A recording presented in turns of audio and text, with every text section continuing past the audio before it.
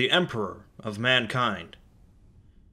Great rulers that managed to unite their people and lead them to glory and victory are found through both history and fiction, from Alexander the Great to Aragorn to Genghis Khan. The Emperor of mankind in the Warhammer 40,000 universe leads perhaps a larger empire than practically anyone else, and on top of that, is worshipped as an actual god.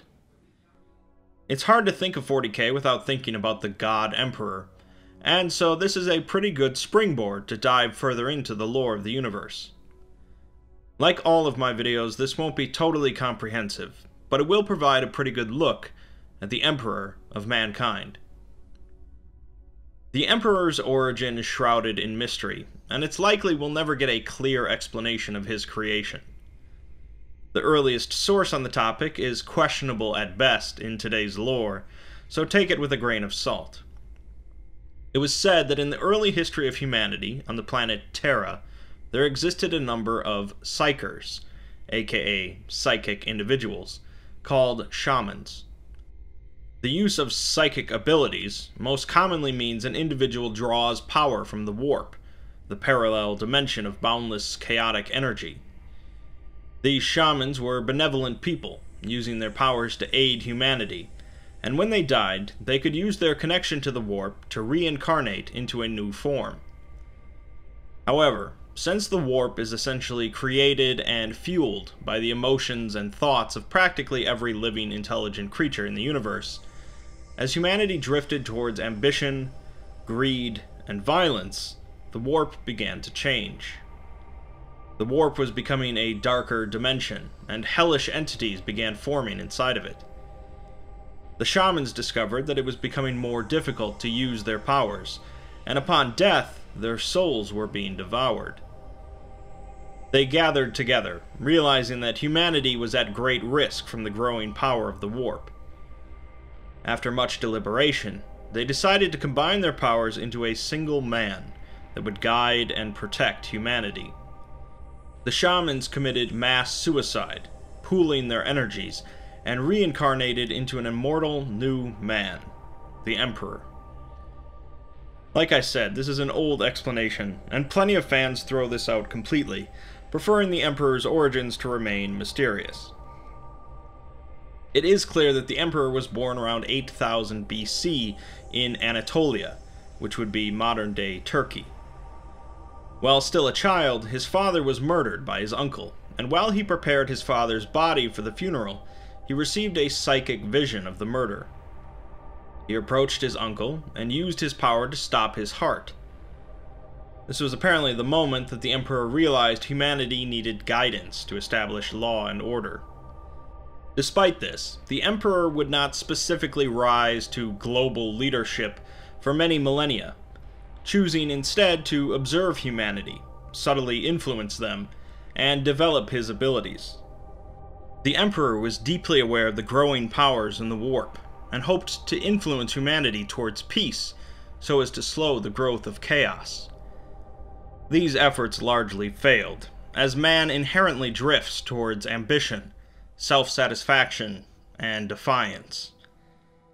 The Emperor went through many identities as humanity developed, including political advisors, religious leaders, pioneering scientists, crusaders, and so on. Eventually, mankind took to the stars, and the Emperor went with them. He traveled to the planet Moloch, where there existed a great portal to the realm of chaos. The ruinous powers had been created millennia ago by this point, and the Emperor stepped through the portal to meet them. It's unknown exactly what occurred during that visit, or what was said, but the Emperor supposedly obtained a measure of their power. Whether he stole it, forcibly took it, or made some bargain that he didn't follow through on, the gods of chaos forever labeled him as the Anathema. The golden age of mankind eventually came to an end, and the age of strife began. For millennia, humanity was at its most divided, plagued by uncontrolled psychers, warp storms, demonic possession, robotic armies, hostile aliens, and sheer isolation from one another. Terra became an apocalyptic home to warring barbarians and warlords, and the Emperor finally decided that it was time to step in and lead his people. The Emperor met his chief advisor during this time, Malcador, who was the one who suggested he take on the Emperor title. The Emperor proceeded to spearhead the Unification Wars, defeating the other warlords and conquering Terra. To achieve this, the Emperor began experimenting with gene editing and enhancement techniques, creating the first super soldiers, called the Thunder Warriors. The Thunder Warriors were massive, incomparably strong, and savage, making them perfect weapons for the Unification Wars. The Emperor also took on a personal guard of soldiers that he valued above all others, called the Custodian Guard. It's said that the final battle of the Unification Wars saw the death of all the Thunder Warriors, although some say that the Emperor himself saw to it that they died, as they weren't a good fit for his plans of conquering the galaxy. Despite this, a small number of Thunder Warriors did survive the war and were rediscovered later. With Terra united, the Emperor began to prepare for his Great Crusade to conquer the galaxy and unite all of humanity under one banner. He went to the Mechanicum of Mars, the technological organization that holds the greatest collection of humanity's technical knowledge, and formed a treaty with them. The main issue was that the Emperor's ideology he was planning to spread was of logic, reason, and atheism, ridding the galaxy of superstition and religion, as they have only served to divide mankind. The Mechanicum, however, worshipped a machine god of knowledge, conflicting with this ideology. The Emperor knew that his crusade would be hopeless without the technical support of the Mechanicum, however, and so he signed the treaty, allowing them a degree of autonomy in exchange for their assistance. The Mechanicum agreed to the treaty partly after witnessing the Emperor repair a machine with only a touch, believing him to be the physical manifestation of the machine god, called the Omnissiah. The Emperor then had the Mechanicum assist in creating the Astronomicon, a massive device powered by the Emperor's psychic energy that would function as a beacon during warp travel. Without this, the Great Crusade would have been practically impossible. The Emperor also continued his efforts in creating genetic super soldiers. He had plans for legions of genetically modified soldiers that would be invaluable in his crusades, but he also wished to have a number of great generals to lead them. These generals were called the Primarchs, and the Emperor created 20 of them, using secretive genetic techniques, parts of his own DNA, and likely some part of the power of the warp he gained from the Chaos Gods. The Primarchs were created to be stronger, faster, smarter, tougher, and more charismatic than a normal human, the greatest leaders available to mankind other than the Emperor himself. The use of the warp in creating them likely resulted in making them even greater, but also would potentially leave them more open to its influence. After creating his 20 sons, the gods of chaos managed to take them and separate them across the galaxy. The reasons for this are unknown, but the most probable reason was to sow chaos in the future, rather than just killing them and delaying the Emperor's plans. Hoping to later find his sons, the Emperor took DNA samples that he had taken from each Primarch, and used them to create 20 legions of Space Marines. Not as great as the Primarchs, but more controllable and sophisticated than the Thunder Warriors. With his fleets of ships and legions of soldiers, the Emperor began his Great Crusade. The Imperium of Man began conquering planets, rediscovering territory, and bringing lost allies back into the fold. The Emperor found one of his Primarchs, Horus, and began bonding with him. Horus would prove to be an incredibly capable general, and over time the Imperium would rediscover all of the lost Primarchs. Each one was placed in charge of the Legion of Space Marines created from their DNA. 200 years or so into the Great Crusade, the Imperium achieved a triumphant victory against the Orc hordes in the Ulanor sector, largely thanks to Horus. The Emperor believed that Horus was ready to lead the war effort in his stead, as he had bigger plans. Horus was granted the title of War Master and placed in charge of the crusade, and the Emperor returned to Terra.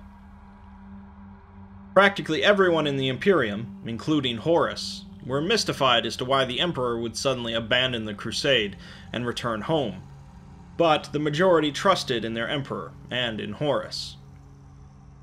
The Emperor's secret plan, known only to a few, was the Webway Project, an effort to completely divorce the Imperium from their dependency on the Warp.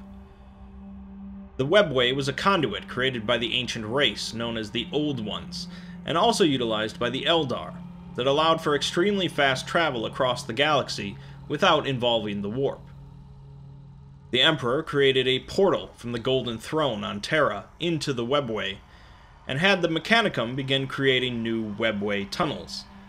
But since they weren't created from psychically resistant material, the Emperor had to use his own psychic will to protect the tunnels from the Warp. The Webway Project would have been a tremendous boon to the future of humanity, but unfortunately, the Horus Heresy occurred.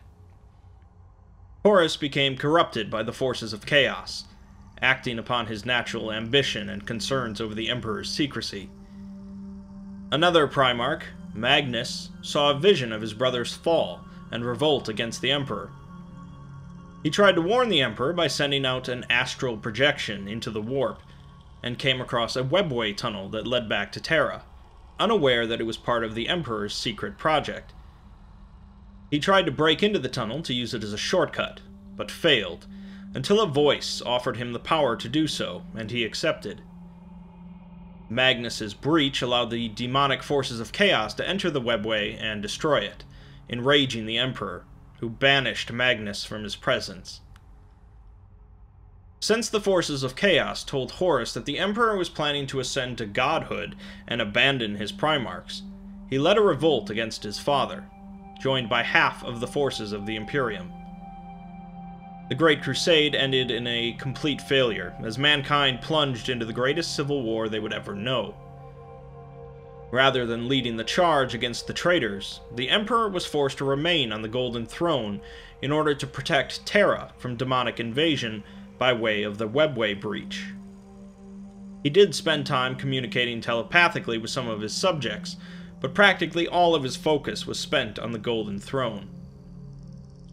The Horus Heresy came to an end the only way it could, really, with a battle between the Emperor and his once favored son, Horus, on Terra. Horus had begun the battle with a tremendous orbital bombardment on Terra, followed by landing his legions of Space Marines and marching on the Imperial Palace.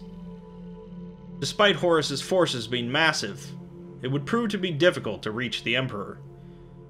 Those still loyal to him defended with all their might, and Horus suffered heavy losses as well. Horus had hoped to storm the palace and slay the Emperor before the other loyal legions could arrive to help, but it was looking like he was running out of time.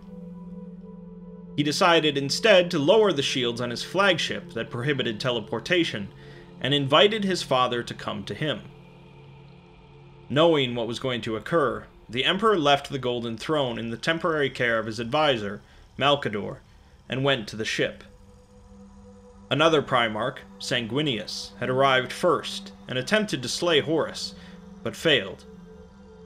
The Emperor arrived to see Sanguinius's corpse at the feet of Horus, and he was overwhelmed by sorrow. Horus was convinced he was doing the right thing, overthrowing a false emperor, and believed that he had bound the Chaos Gods to his will. The Emperor knew that he wouldn't shake Horus from his corruption, and the duel began. The Emperor, tens of thousands of years old and incomparably powerful, found his match in Horus, a Primarch with the might of 4 Chaos Gods imbued in him. Partly due to the Emperor holding back, hoping to not kill his son, Horus managed to grievously injure the Emperor, severing the tendons in his wrist, cutting his jugular, breaking several of his ribs, melting his face, breaking his back, and finally tearing off one of his arms. At this point, one of the custodian guard entered and tried to protect the Emperor, but Horus flayed the man alive. The Emperor then gathered his full power and shot a bolt of psychic energy through Horus's heart, ending the duel. The Emperor was very near death, and was taken to the Golden Throne where he was put on life support, forever shackling him to that spot. No longer physically leading the Imperium, the Emperor's role shifted to a psychic and spiritual one. Casting his mind into the warp, the Emperor could continue to battle the forces of chaos, in addition to powering the Astronomicon, all while his body slowly decayed. The psychic effort of this is incredible though, even for the Emperor, and requires the daily sacrifice of 1,000 psychers in order to provide him with the energy to continue. The Adeptus Astra Telepathic continually comb the galaxy for potential psychers, to amplify the Astronomicon and eventually be sacrificed. The Golden Throne itself is maintained by the tech priests of the Adeptus Mechanicus, but even they might not be able to keep it functioning forever. Without the Emperor as their ruler, leadership in day-to-day running of the Imperium fell to the High Lords of Terra, a council of 12 leaders, each the head of some part of the Imperium. In part due to the Emperor's legendary status, and part due to the Emperor's role in protecting and guiding the Imperium from the Golden Throne, more and more of humanity began to worship him as a living god. In the time of the Great Crusade, worship of the Emperor as a god was a secretive activity, frowned upon by many, and banned by the Emperor himself. Ironically, despite the Emperor's belief that religion only served to divide humanity, worship of him would unite much of the Imperium. In time, worship of the Emperor would become the official religion of the Imperium, and the ecclesiarchy would be formed to maintain and promote the religion. Two notable exceptions that don't follow the ecclesiarchy are the Adeptus Mechanicus, who worship the Emperor in their own way, and the majority of the Space Marines, who revere and respect the Emperor but don't worship him. There are those who say that the Emperor will someday be reborn and return to lead the Imperium with his physical body once again. They say that the Emperor's soul is currently residing in the warp, much like the shamans on Terra millennia ago, and is reforming into a new entity. Perhaps this is nothing more than a rumor, or perhaps the Emperor will indeed return to the Imperium during its darkest hour. The Emperor was undoubtedly a powerful individual, and an inspirational leader, but much of his history and actions have been altered to some degree by Imperial propaganda. Truth be told, he can often be seen as a warmonger, forcing compliance on the whole of humanity, irrelevant of their beliefs or cultures. Regardless, trillions of humans worship and depend on the Emperor, and his continued existence on his throne is vital for the Imperium's future. Him physically returning would certainly shake things up, but as is, the Emperor of Mankind is undoubtedly an iconic element of the Warhammer 40,000 universe.